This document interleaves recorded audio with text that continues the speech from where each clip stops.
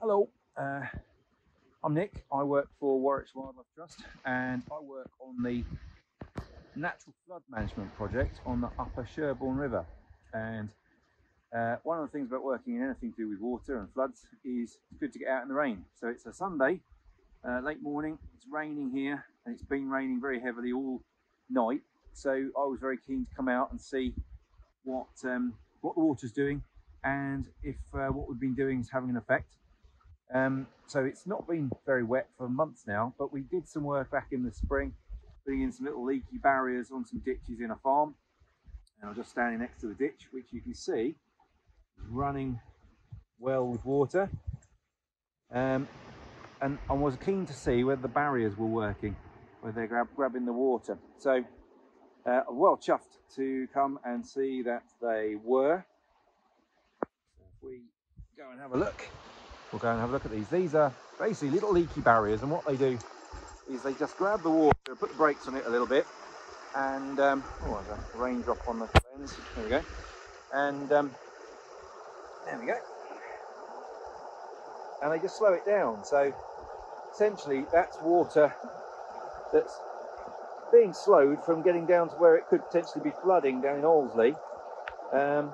We're not stopping the water's still going to go through the system. We're just slowing it down, putting the brakes on, and essentially it'll take longer to get to where it could potentially flood, which gives the water that's already there a chance to discharge and less chance of this crossing somebody's threshold and making their carpets a bit wet. So I'm really pleased that this is working.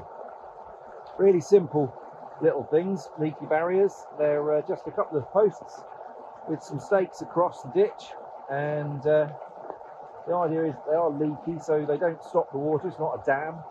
The water usually flows underneath. There's a gap underneath that, and the water usually flows underneath it without actually touching any of the barrier. But when you get heavy rain like we've got now, that's when they start to kick in and just slow that water down.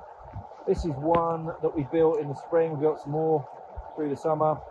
Overall, I think in this area we've probably got about 40 of these barriers, and they're spread out all over the place, and in the whole project area we've probably got more than that, maybe 60 or more, and we continue to look for places to build them even more. So every single one is just grabbing a couple of cubic meters of water there, and cumulatively across the whole area that's making a difference. And that's just one of the types of intervention that we do and that we work with. And my wet dog is really impressed. Look how impressed she is. Oh, okay. So anyway, it's I'm going very wet. It maybe is time to go back and dry out and have some lunch. But thought I'd like to share that with you. And yeah, that's natural flood management in action. Oh dear. She wants to go home now. Cheers.